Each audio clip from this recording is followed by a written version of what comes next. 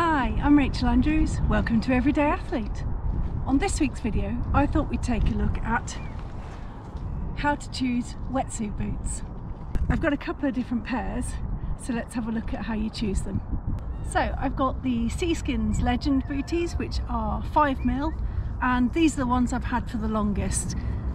They are really robust, and I think I've probably had them now coming up 3 years, so they are servicing me well. And my second pair is the Lomo Tri-X swim socks. You might be wondering why I've got two sets of wetsuit boots. Well, it's because I'm really mindful of biosecurity, so I like to make sure that my kit has been washed and thoroughly dried before I go swimming again. So naturally at this time of year that can mean waiting a really long time for your stuff to dry out. I do have a method of drying them out, and I've made a little video about that which I'll link below. When looking for a pair of wetsuit boots, I'm really interested in how much of the top of my foot they cover and how far up the ankle they come. What I like about my faithful Seaskins, which have lasted me such a long time so far, is that they've got a rubberized base, and that comes right up and over the toes. I'm hopeful you can see that. I'll come a bit closer. So that gives a little bit more structure to the base and allows me to walk over kind of pebbly foreshores which I've got locally. I wouldn't want to walk a long way in them, but it certainly provides me with a little bit of protection from what's underfoot, which is one of the main reasons I like to wear things on my feet, aside from heat retention. The other thing is they come up really nice and high on my ankle, and I find that this 5mm is really nice and thick, and they're really pretty warm. I'd say that because they don't have a gasket at the top, so they're just straight up tube at the top, that can have water coming in, so I'm really careful not to stretch the top, and that's a bit of a game when it comes to getting them off. Again, I've made a video about that which I'll link below. There's quite a few different methods. You don't need to struggle and give up on it. I'm sure I've got a method for you. This flat ending though, without a gasket, means that I don't get a pinch point if I put them underneath a wetsuit. So if I go on an exploratory swim, then I'll often wear these with the sturdy bottoms and know where it's going to pinch and get uncomfortable when I put another layer of wetsuit just over the top. So these tend to keep me really nice and warm, and I can stay in for quite a long time with a wetsuit on, with them on, and be really comfortable. Over to the Lomo Tri-X swim sock. I bought these out of curiosity really, because I've got the Lomo Tri-X swim gloves, which you'll have heard me bark on about a lot because I love them. My hands stay so nice and warm in them, and fairly dry to be honest. So I was thinking probably be the same thing with the socks. Granted, sock doesn't necessarily say lots of foot protection, but what it's got on the bottom, if I come in close you might see, can see where it says Lomo lots of times on here. So this is like a non-slip surface, and it's still completely neoprene and wiggly, and what I would say from wearing it is that it does provide me with some protection from kind of hopping over the pebbles, much better than being barefoot, but it isn't as sturdy as a rubberized foot. Walking in, I don't want to walk very far in them, so this sort of distance across the pebbles, that's fine, but I'm not going to walk any distance in them. Another thing that I found a bit funny about them is that rather than coming in shoe sizes, they cover 3 shoe sizes, and I'm at the top end of the size for this one. However, they fit nicely. The only thing is, they've got a little bit of a weird shape. Can you see? It's kind of almost a triangle, and there's quite a bit of extra material here over my foot, but the gasket at the top, this bit here where it comes in and it's got a little rubberized part to it, that does stop the water coming in. So although I've got a little bit of extra flappy, it doesn't really, flappy material, it doesn't really make any difference to how they feel when you're swimming in them. What I'll do is I will show you these on, and actually when I go for a swim tomorrow, I think I'm going to wear one of each so that I can really give a good comparison back to back, and you'll be able to see then I guess what I already know when I wear them but I've never worn one of each, so it'll be interesting to see then if I have a favourite out of them.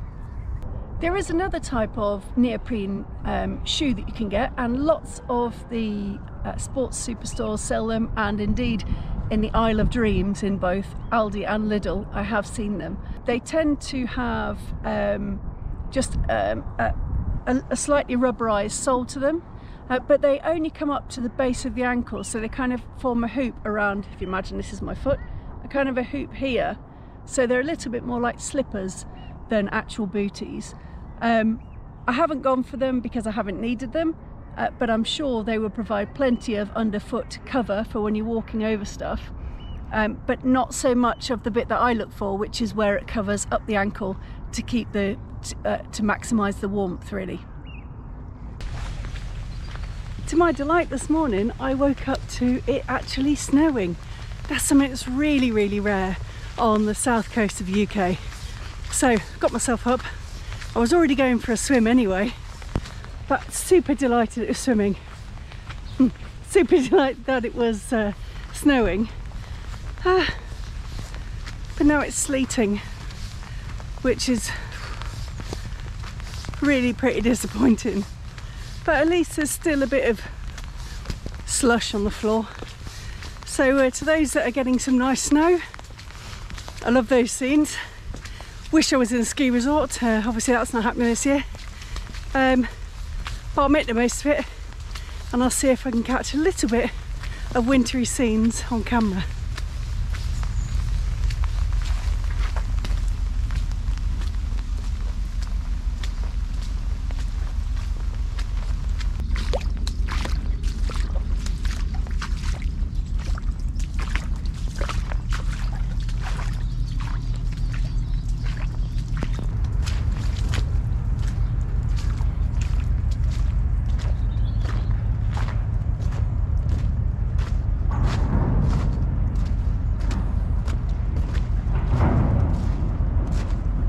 I've got a slightly more industrial backdrop to my swim today, but you were pleased to hear that I'll be using my tow float, and I'll be swimming just off the beach here, so I won't be any further out than the end of here, I don't think, and just heading over towards the rocks just up there.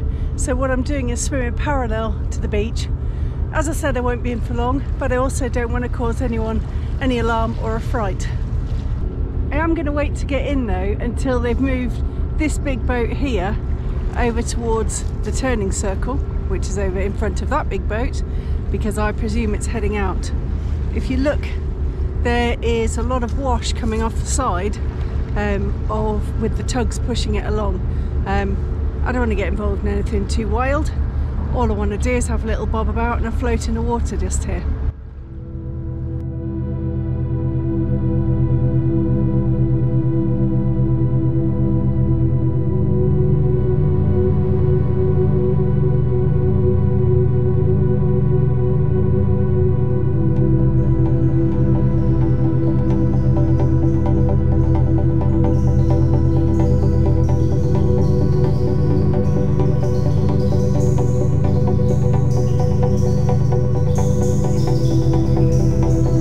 Excuse the close-up of my foot that's coming up, so look away if you don't like feet, but I'm just going to show you the bit I'm trying to keep warm and my reasoning behind it. So on my foot, all of these veins and things, I want to keep those covered, and in and around my ankle as well, to try to keep the heat in. So here we go, we've got I've got two boots on. I've got the Seaskins one here, which has got the rubberized base, and I will say that standing on this snowy icy foreshore, this one feels quite a bit warmer. This one being thinner neoprene and quite a lot more flexible, I can feel the floor a bit better. But you can see at the top here what I mean by the gasket. This one is really held in nice and tight, whereas this one quite tight. I would say that the tightness is down to the thickness of the neoprene as opposed to anything else. But let's take a little look how they perform in the water.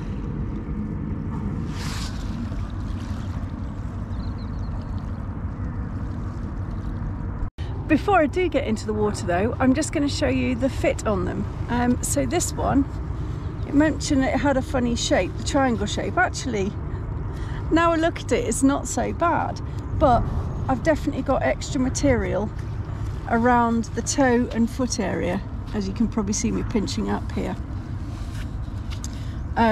So if water gets in, that could be a little bit of a balloon.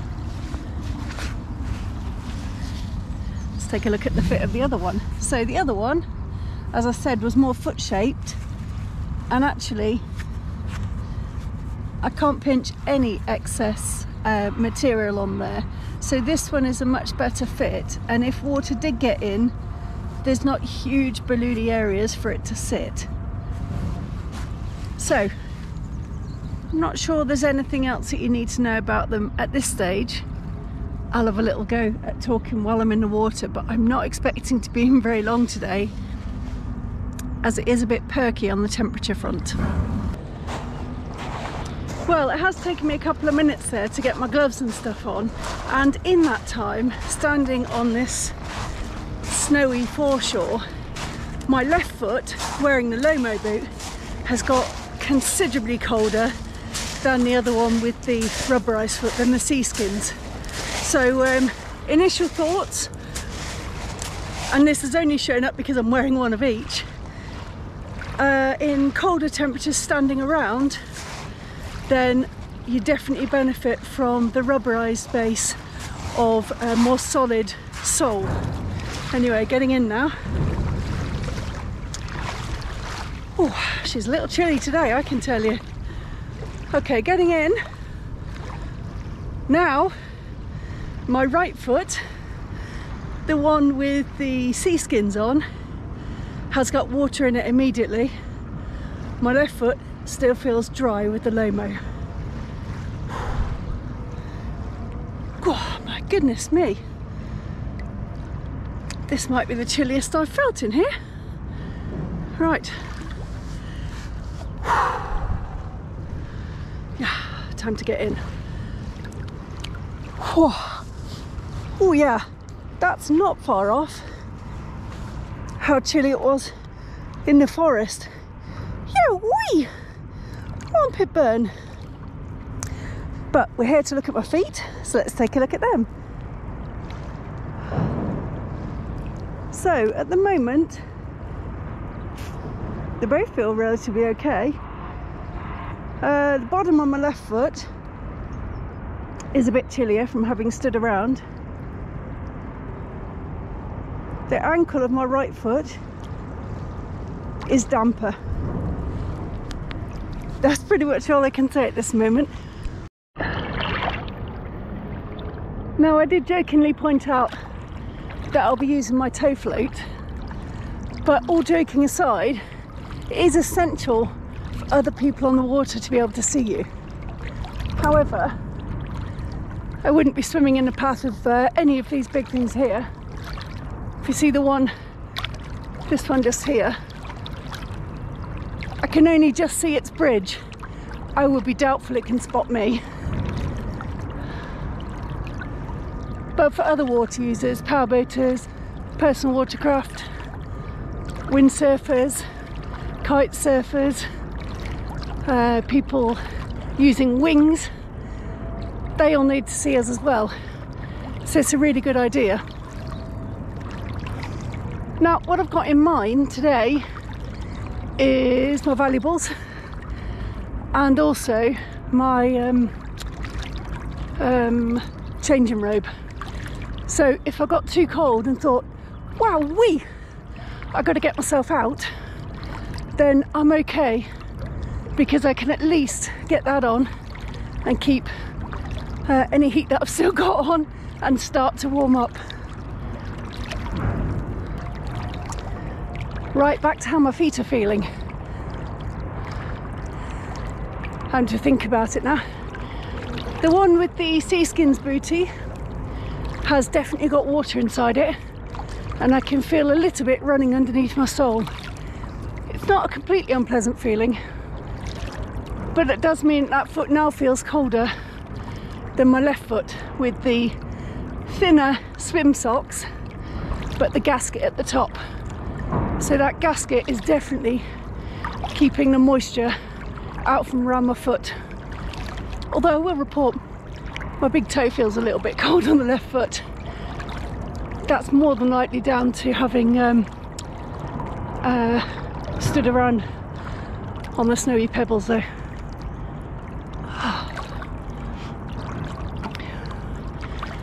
Are you managing to get yourself a bit of swimming or a bit of an outdoor fix at the moment? Let me know in the comments what you're up to.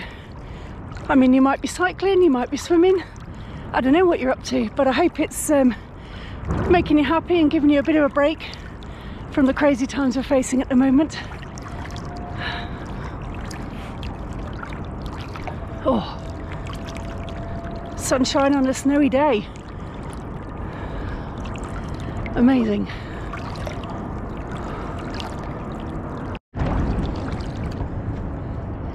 So I'm swimming little laps up and down the beach here, and I'm still within my depth, you were pleased to know. So that cheeky monkey couldn't get anywhere near me, even if it wasn't tied up.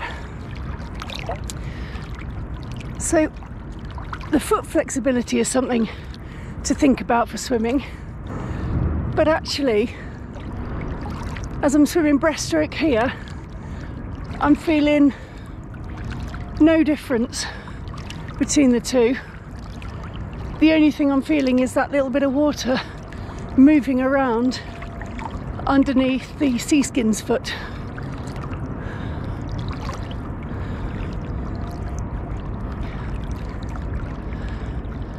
I think that my left foot with the Lomo on is marginally warmer, but as you see, I did have to have a think about that because it's quite a close run thing. Oh, just seen a pilot boat coming along here on the side of that big boat. That kicks up an enormous wake. Could be in for a little bit of a face splash here, or I could race the wake and get out. I really could do without a little wave breaking over my head right now, because as you can see, I've got my bobble hat on, not my neoprene or silicone one, primarily because my head felt nice and warm and I didn't want to take it off.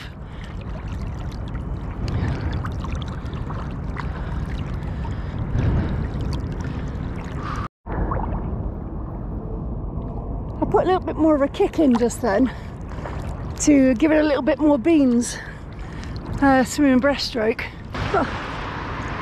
So more water came in when I kicked relatively vigorously on my right foot with the one without the gasket. So that's quite interesting. However, if I was wearing them underneath a wetsuit, it would make no odds because the water wouldn't have any chance to get in through the top. So, in conclusion, I'm pretty happy with both pairs of boots that I've got. They both do a good job. They both keep my feet warm, and they're both pretty flexible, to be honest. Skins, I think I prefer the Lomo ones because I like the fact I don't have a lot of water swishing around inside. But with a wetsuit on, it'll be 6 of one, half a dozen the other. When I took the two boots off, I would say there was no water at all in the Lomo one, and in the seaskins one there was a little bit that I poured out after I'd taken them off. The Lomo one, once I got my thumbs underneath the seal, was easier to get off than the seaskins one, which are quite a bit longer, thicker neoprene, and therefore stick to your skin a little bit more. Had I taken either of them off in the water, they would have flown off. I hope you've enjoyed this week's video, and if you have, you'll give it a like and drop me a comment, and also click the subscribe button and don't forget to ding the bell so you know when the next one's out. And I'll see you next time. Bye!